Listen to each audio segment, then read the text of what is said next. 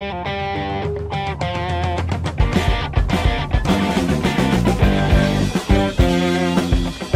afternoon, everybody. Welcome to Trader Merlin Show for your Tuesday Trivia Taco Tuesday afternoon. Hope you all had a great session out there. A little bit of a pullback for some of our things we've been talking about. Silver pullback. We had some Bitcoin pullback, but it's okay. Grand scheme of things, we'll be doing fine. I'll look at that after we get through the topic du jour.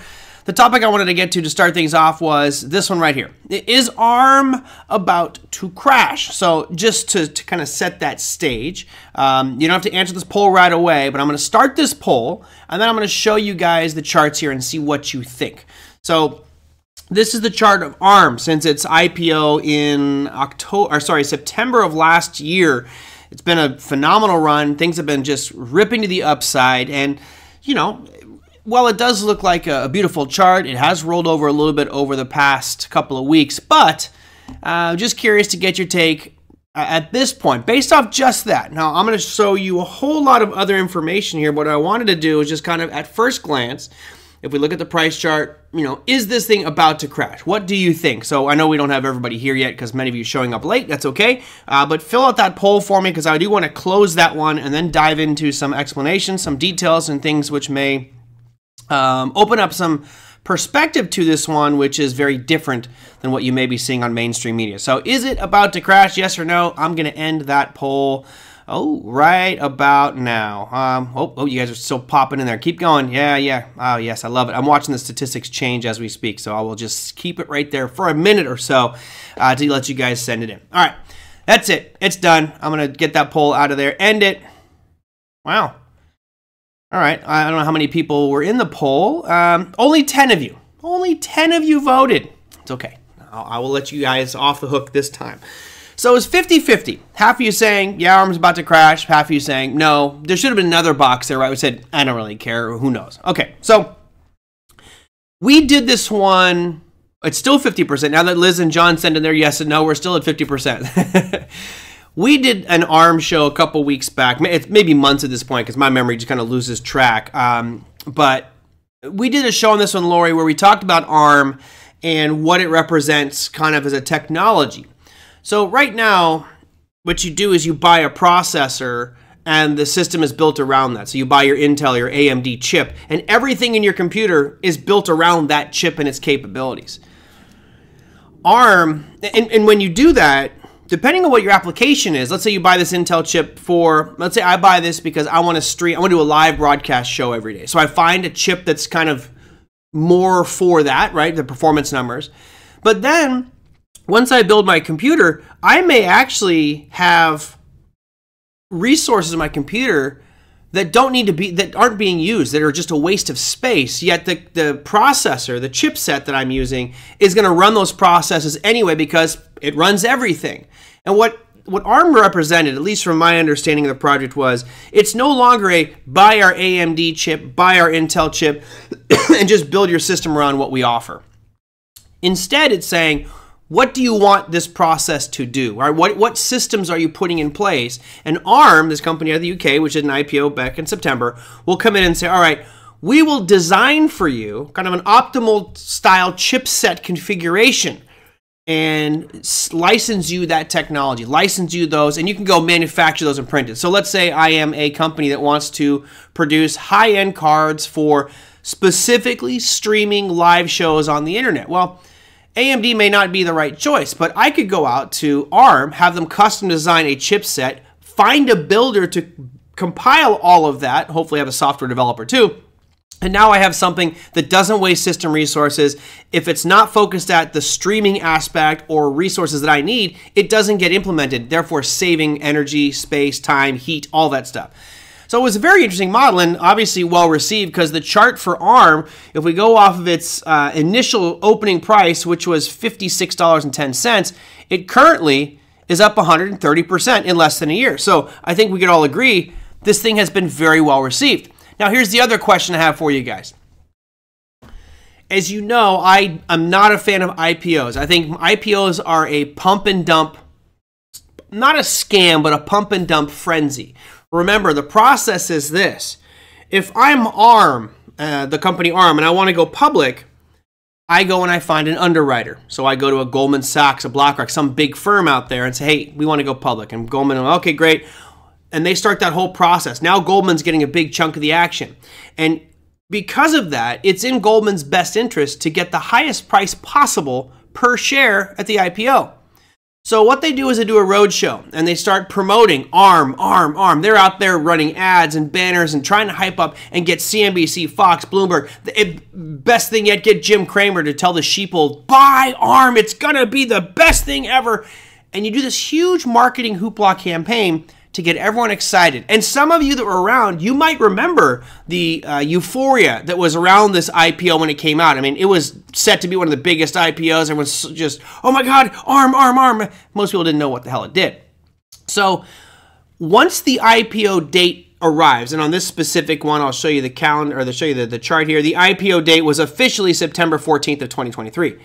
Up until that point, they're constantly adjusting. Here's what the IPO price should be. They'll give you an estimate, like this is what we think it's going to be. The first trading price doesn't necessarily have to be at that number. It could be much higher, it could be much lower.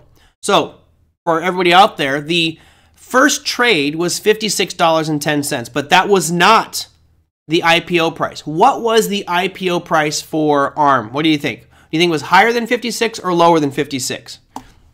Or even put in a number if you want, right? It opened up that day at $56.10, went much higher for the next 2 days, and then you can see the roller coaster ride from there. But what do you think? Do you think that the IPO price was lower than that or higher than $56.10? Now, as I stall here, I'm going to actually type in that number and put it on your screen. So this red horizontal line here represents what all the analysts, all the underwriters, and the company thought their valuation would be. And that was probably at a higher price than normal. Because it was so excited, people were so excited about this, they kept raising this forecast. Well, $51 is what the IPO price was supposed to be, meaning this is what we think it's worth. Mind you, $51 is our number. It opened up at $56.10. So already that day, if you bought it on the open there, you were paying a 8% premium just to buy it at an already elevated price. Within 2 days, it was already 34% higher than what analysts and all the underwriters had said it's worth. Remember, they've already given it a high forecast. So this is, those first 2 days, it was 34% higher than its IPO price. In my opinion, it's probably 50 to 60% higher than what its IPO price should be. No problem, Tomasino. All good. I know you know what I meant. So I'm setting the stage here by creating this understanding the game of the finance and trading world, create hype, get you all excited, give it an IPO price. Hopefully it gets higher than that. In this case, it definitely did. Now, from the IPO price, we are officially 150. It's got to be there. Not right. These lines might be slightly off. There we go. According to, from where it opened that day on September 14th, it's up 131% from its expected IPO price, 154%. So, my opinion, in just that short window of time, I would say this thing is pretty damn overbought. Tom says, if you bought all the ARM stock now and used the earnings to pay for the stock, you'd break even by the year 2036, 624 AD. All right. I haven't done those kind of calculations, but Tom, being the engineer, of course, he looked at those numbers. So, based off of that, my gut says it's slightly overbought. Okay, but that's not why I did the show with this topic here today, right? The topic is it about to crash? Now, we all know that stocks can continue on up here, and as long as they're developing and delivering on their promises and creating goods and services for people to consume and being a leader in that industry, this could go much, much, much, much, much higher. However, I did a show for you based off someone's question the other day asking about, could you talk about shares outstanding versus the float? And I said, yeah, absolutely. And one of the big red flags I showed you, not just with stocks, but also with cryptocurrencies and digital assets, is make sure that your float and your outstanding shares are relatively close. Make sure that there's not a huge disparity there between it, right? We looked at Apple, and I forgot the exact numbers, but there was maybe a 100 million shares difference out of billions. No big deal, right? So let me show you this one of ARM. So So here's ARM Holdings, currently up in the after hours. It was up 2.18% today, looking good. I'm going to scroll down here and go to our shares outstanding. Notice 1 billion shares outstanding, 1.03 billion to be precise, right? Okay, that's neither a lot nor a little. It doesn't matter how many shares are outstanding because it's a combination of price and shares outstanding that really matter. But notice right below it, float. You have 96 million out of 1.3 billion are available for you to buy and sell. So now, the reason I did this is this to me is a scary proposition. You have 90% of all of the shares are held by SoftBank. They're not public. They're not out there for you right now. They're under a lockup period. There was a lockup period where insiders and specific individuals, typically board members, executives, etc., cannot sell their shares. So let's say, as of last Friday, the stock goes up 5,000% in a day. 5,000% a day. It's like the biggest gain in the history of mankind in one day. None of those initial owners, the CEOs or whomever that were under that IPO, they can't sell their shares. Doesn't matter what happens, they cannot sell their shares. However, as of today, these insiders can now sell their shares. And as Big Eb said, he says, doesn't SoftBank have a big position in ARM? They own 90%.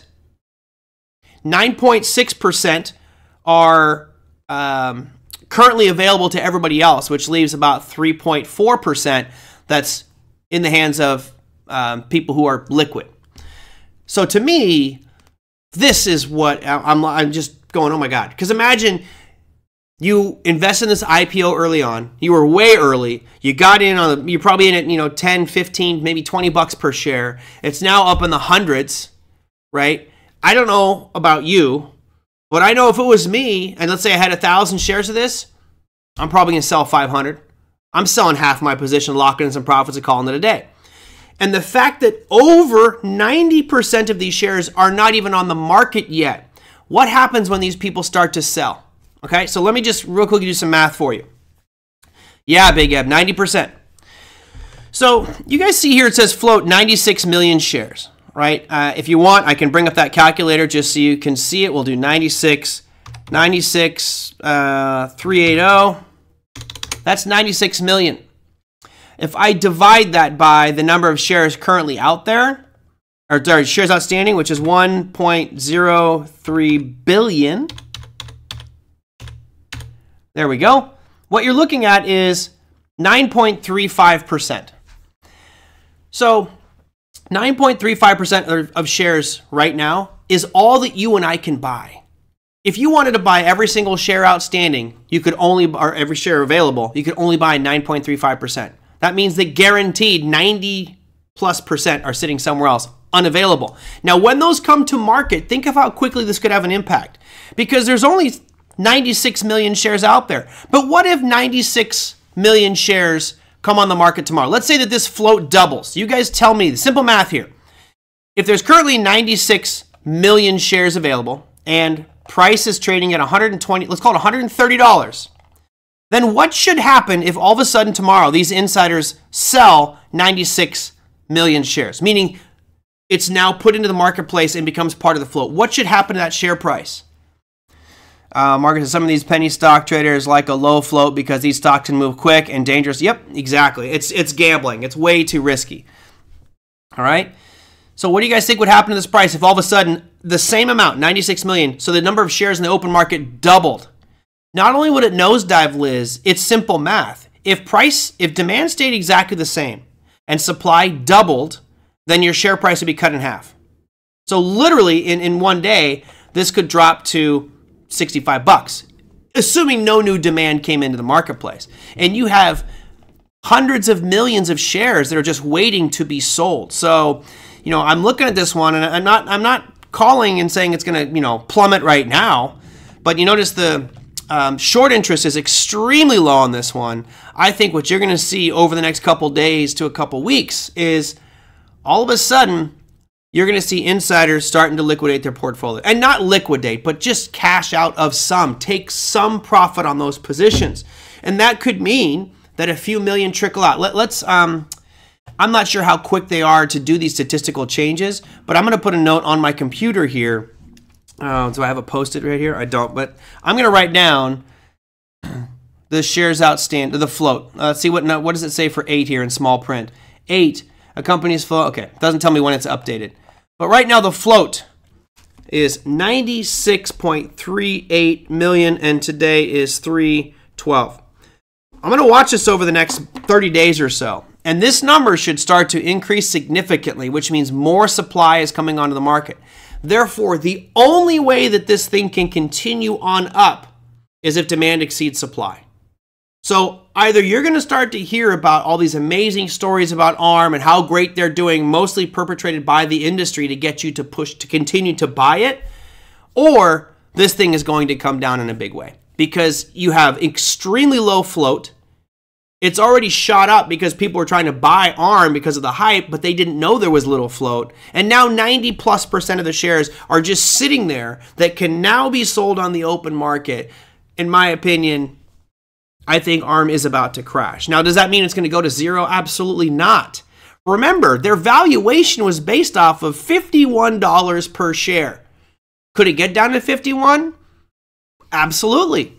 I think right now, personally, though, I think that there's too much hype in the industry to get ARM to tank that much. However, could we see ARM in a very short window of time close this gap and all of a sudden it's down to 77, 76 bucks? Yeah. I do think that that is a very high possibility. Again, it really depends on what these insiders do. With SoftBank owning 90% of the company, that's a big red flag. You know, SoftBank obviously wants to make money on this, and maybe they think they'll hold on to it longer. But as a risk manager, they have to know that holding 90% of this is a dangerous proposition. What should they do? They should liquidate some of that. Maybe 10%, 20%.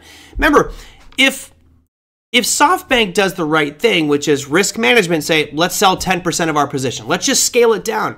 Then that's going to put 90 million shares in the market. So, I mean, you've already got a crazy situation. Well, actually, it'll put 100 million shares, which is more than the current supply. So it's in this weird conundrum here of all these insiders are going to want to sell, but they've got to know they're going to put downward pressure on this market. So Joe says, I'm thinking of shorting it. I am thinking of shorting it. I was looking at it today, and I did not pull the trigger there.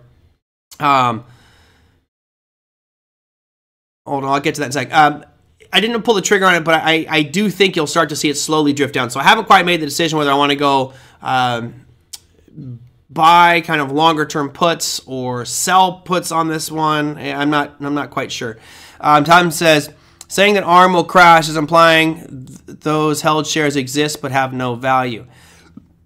Well, they have value, but when you throw those onto the market and you make that part of the overall supply, you're increasing supply. They, of course, have value. I mean, ARM is not at least from my understanding, it's not a scam. It's not a junk company, but it certainly will push those prices down. Those shares exist and already have value. Correct, they do. And that's part of their market cap, right? The market capitalization is not going to change. The market cap will remain the same. The market cap is not based off of float. It's based off of shares outstanding. The issue is all those shares coming into the marketplace are going...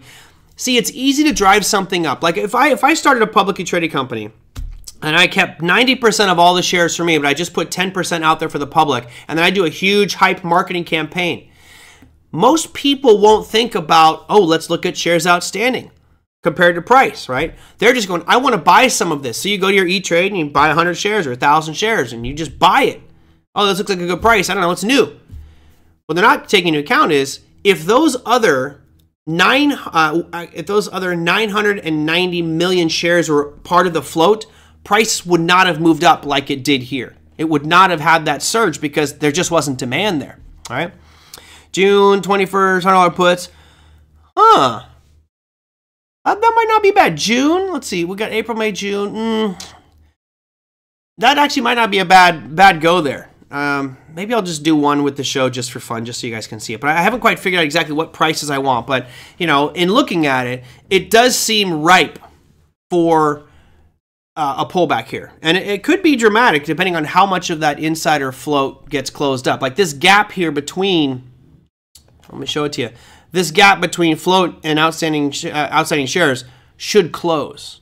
from most of the big publicly traded companies on U.S. markets, when you bring up this info, especially for the big ones, that they're almost the same number. Yes, they're slightly different, but not this colossally different, right? This is way out of line in my opinion. So anyway, I just thought I would share that one with you guys. It's something that I've been watching, and I like the company. Don't get me wrong. I like ARM. I love the concept.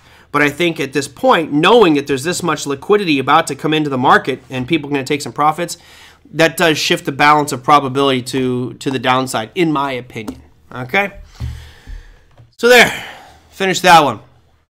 Is ARM about to crash? Well, in my mind, crash is a subject one. I think it's about to have a pullback. You know, could it drop 10, 15, 20%? Yeah, I think it absolutely could. And I think it probably will. More than 20%. Let me bring up the chart here and we'll map out what those numbers are. From current levels, 20% would bring you down just to barely even closing that gap. That gets you to about 103. To get to that 100 mark that you mentioned there, Big Ab. And, you know, this is the tricky part is I don't know how to calculate this. Maybe one of you guys do. If you look at the put side, clearly the market makers who are the ones making the markets for these options, they know this. So my guess is that the premium has surged on puts for ARM in the last, call it 30 days. Why? Because this was a very clear event. Everybody knew that the unlocking period was coming, which is why I have this wonderful graphic of a little cage and a key. Yeah, those shares have now been unlocked. I did not mention the percentage of shares held by institution. We can look up that one. You can see right here, only 8.18% and 90% held by insiders. Well, that's misleading in my mind because SoftBank is the insider, but they're also, SoftBank's an institution in my opinion. I don't know. It's a gray area there, but right now, 90% of it is still held by SoftBank. I'm looking further out, but I guess did your financial advice? Well, hey, again, guys, I'm not saying to go out there and short it. I just think it's an interesting play and something to think about. If you are, I would buy puts out of the money. I wouldn't do it at the money. I would go way out. And the main reason I would go way out is if we have 1 billion shares and the float was 500 million, that gap, the amount that looks to be coming onto the market, it's still significant, but it's not as dramatic. This has a colossal gap between float and outstanding shares. I mean, that one of the larger ones I've seen, even with VinFast, which is, you know, VFS. We talked about that one. Let me just bring it up here. This one also has just a drop in the bucket is public versus the outstanding shares. And I would argue that ARM is a much more. Actually, no, this is pretty bad. this is way worse. Sorry, this says 2 billion shares, 2.3 billion shares outstanding, only 40 million float. Yeah, this one's nuts. So you know maybe you want to find out when the VFS unlock period is, but I don't think VinFast has had the industry excitement that ARM has had. Oh. Hey, good to see you, Pepe. So there you go. That's that. Let me shift gears a little bit here. I'm going to go to one listener question, and then I will jump into our topic, or at least covering our markets. Todd says, I've been wheel trading SLV at 19 to 2150 levels. I'm reluctant to sell puts higher than 2150 area. Am I silly?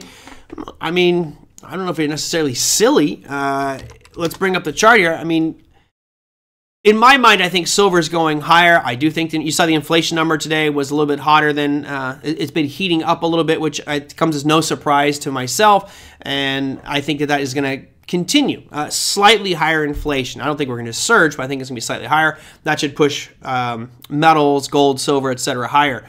But if we look at the price chart of silver, it's not that great, right? It's just been kind of stuck in this really slightly downtrending range since April of last year.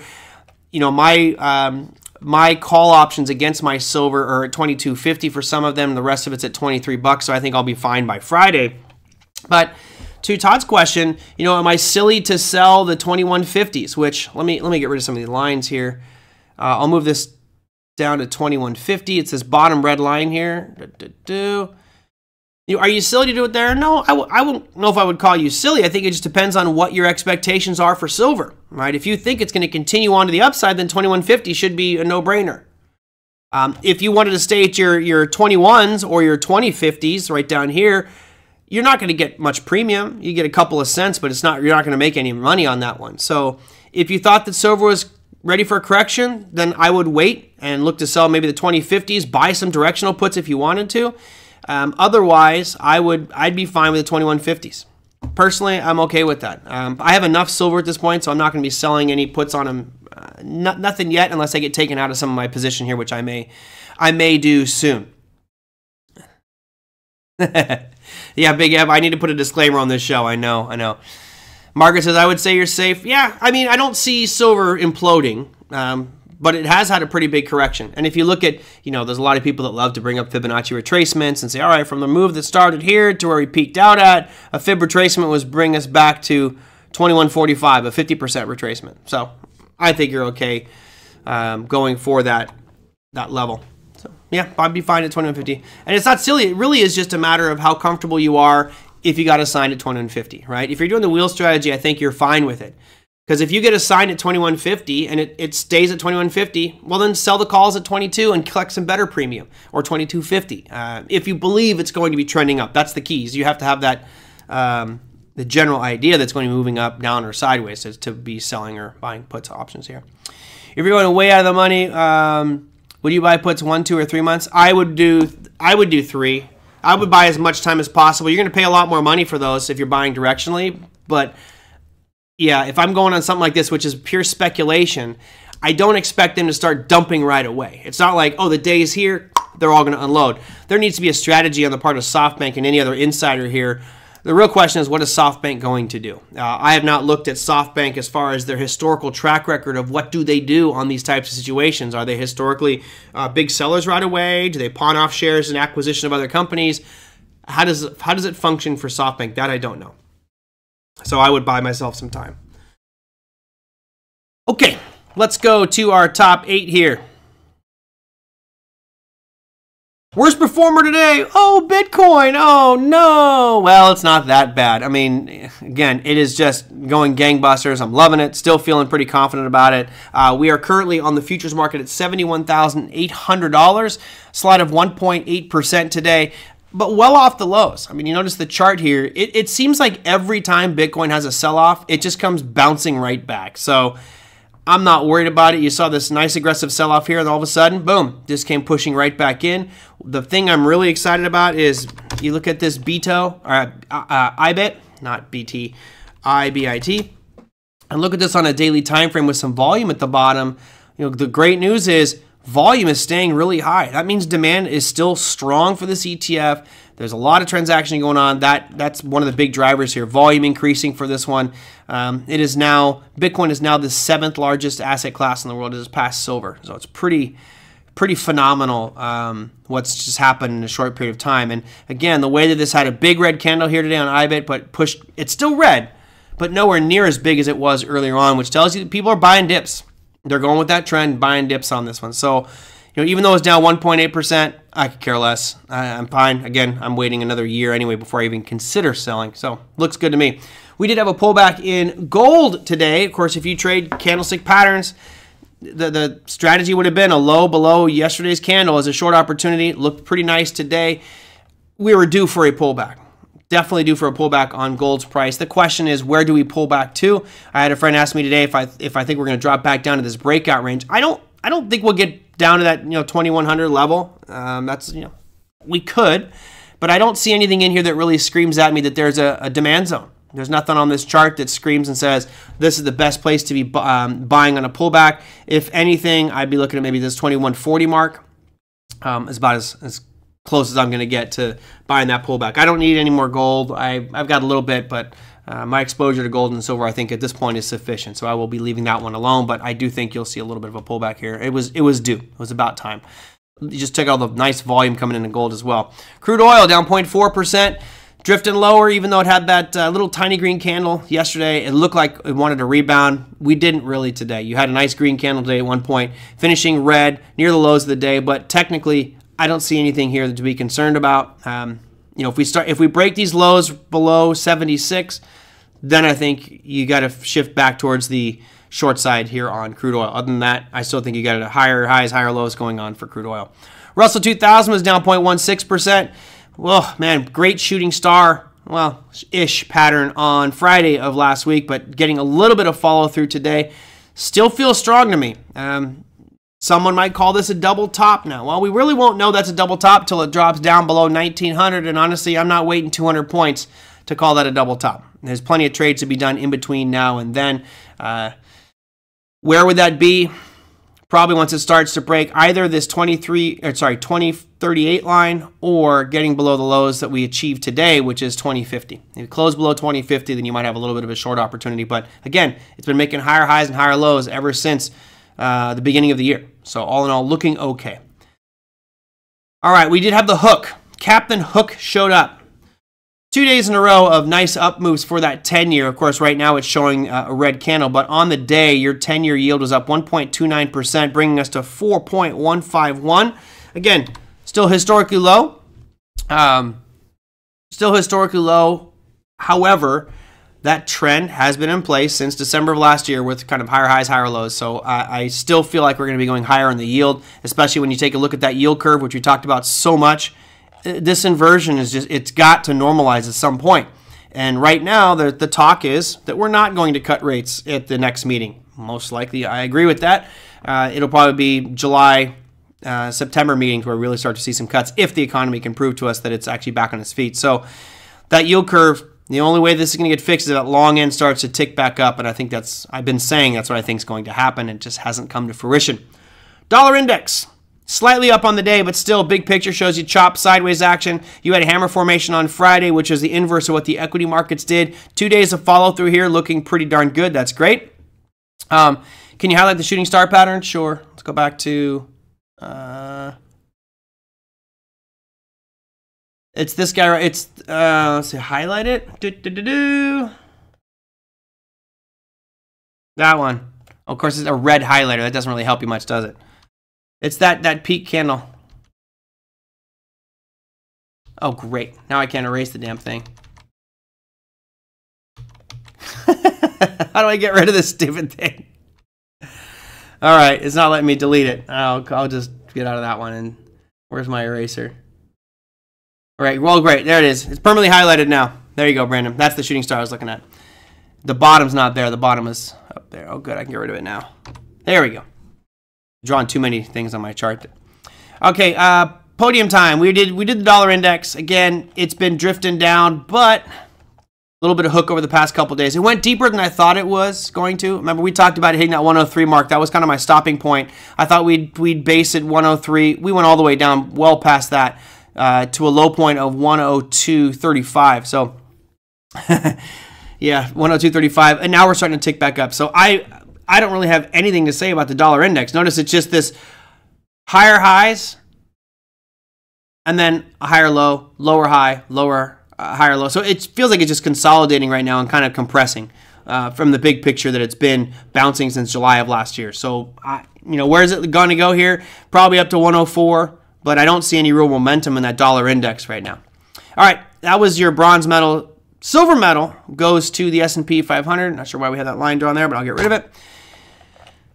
We had that, which you guys are giving me a hard time saying it's not a shooting star, and I said, I agree with you. That was from Friday's session. It was more of a shooting comet because the real body on Friday's candle for the S&P futures was way too big. But it did pose an interesting short trade because of the setup and momentum. And we did get that follow through on Monday's session, although today just recouped it and rallied to an all-time intraday all-time closing high for the S&P today at 54.21. I think, don't I have Scott McCormick's forecast on here? And that's his up there. I think that was Scott's at 61.20, I believe was what his number was. So we got a long way to go to get to there. But again, I talked about not really worrying until we break some of these most recent demand zones, and S&P has not. It was 1.07% gain today. And then you look at the NASDAQ, that was also, okay, if we start breaking some of these levels, particularly this 17,830, then maybe we start thinking about, closing long positions or opening some shorts, but we never got there. So we'll see here going forward, does this next step up, does this next pivot or swing at 18,138, does that hold that? And now we're off to all-time highs yet again. So we're not at an all-time intraday high, but we are at an all-time closing high for the NASDAQ today, finishing at 18,477. Good news are good news. Bad news are good news. Yeah. Unfortunately, it does feel that way, Andres, where it's like everything just seems to be pushing these markets higher. And the big talk track is, of course, the economic data. I think that's your big piece for right now, and I'll bring that one up for you so we can look at the numbers that came out today. Yeah, 30% tax or miners for all coins held by them. Just bad news. Yeah, that was bad. Oh, you asked me about the miners here a second ago. Yeah, the tax thing obviously would be a big hit. He proposed. I don't think that's going to get passed. You get a lot of opposition there. I think that would be very bad for crypto. But some of these miners taking on the chin, man. Whew.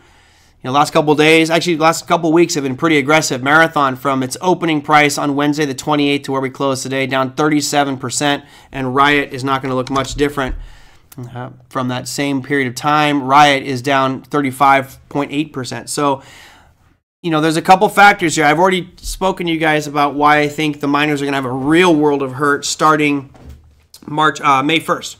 Once the halving happens, miners are really going to be hurting because their profits are going to get cut in half. Now, as John pointed out on the show yesterday, there are ways for them to find systems, methods to reduce their costs. And obviously, electricity being one of the biggest factors there, find ways to get cheap electricity. If you look at what Bukele is doing down in El Salvador, phenomenal. That's great. He's doing geothermal. He's using the volcano there to power the equipment for mining Bitcoin. So his cost is just building the infrastructure. There's no cost really because it's just the heat's there. For electricity users, that's a problem, right? If I'm running Marathon or Riot in an area that is, I just have a grid to work from, I could be driving prices up, I could be taxing that grid and really straining it, and that's bad for infrastructure. But if you can use excess methane that's blow off from some of the refineries, that could save you some money. A lot of different things they could be doing to reduce costs, setting up hydroelectric or alternative energy methods to reduce their costs, that would help them. But unless they find a way to reduce their cost, they'll end up losing money because the price of Bitcoin or the amount of Bitcoin rewarded gets cut in half. So either Bitcoin doubles in price and things stay the same, or these guys are going to lose money. But yeah, it's political. So now you have a 30% tax on the cryptos held there. That's obviously going to be bad for Riot, Marathon. I'm not sure why Biden wanted to go after that. You can probably thank Elizabeth Warren for that one as well, but we'll see. I don't know if that's necessarily going to get approved. Yeah, all there is just for politicians to get in. Well, yeah, it's a kind of a strange move. Remember, he's got to raise money somewhere. He's got to find ways to bring in more money, and of course, going after that is one way to do that. My concern is, not concern, but I think one of the short-sightedness here is, again, you have a lot of voters and a lot of people who are pro-digital assets and may vote for policies that are pro-crypto. And if you're elected official, even if it's in your political party, again, I don't have a loyalty to Democrats or Republicans, to libertarians, independent. I go with who I think is going to do the best job. I really don't care for the whole, wave the party flag. That doesn't mean anything to me. It's really about who's going to do the best thing. I'll vote with that as being one of my factors. Of course, I've got a list of other things that are important to me, as all of you do. But that is one I will be voting with. And, the current administration is starting to really lose my vote with their actions with the SEC, with stonewalling these approval of Bitcoin ETFs, and Elizabeth Warren's off her rocker. You might notice that a lot of prominent crypto individuals have been really funding the campaign for the guy who's running against her, who's pro-crypto. So I think that's great. Garbage using El Salvador crypto miners. That's some of it, but they'd have a full geothermal Bitcoin mining operation. They're building the whole operation on the old volcano to generate the heat, therefore reduce cost. Kathy was in other funds, bought up shares, which SoFi has plenty of cash. Oh, you're back on the SoFi again? Where's Michael's initial? You're back on SoFi? Look, just because someone buys something does not mean I believe in it. If you look at NYCB, right? New York Community Bank Corp. You had Mnuchin and a group of investors came in with $1 billion to help bail these guys out and save them. Well, that does not mean that I'm going to buy NYCB. I am not going to touch it. Just the fact that a group came in with $1 billion to help bail it out does not mean it's turned the corner and going to survive. Remember, you had billions of dollars poured into First Republic as well, and they ended up failing. Right? It was J.P. Morgan came in, and I think it was $30 billion they put into First Republic. $30 billion. It was some crazy number like that, and then they ended up buying all the assets anyway, so it kind of saved them in that whole process. But just because Mnuchin or somebody buys something does not mean it is a sure thing and safe.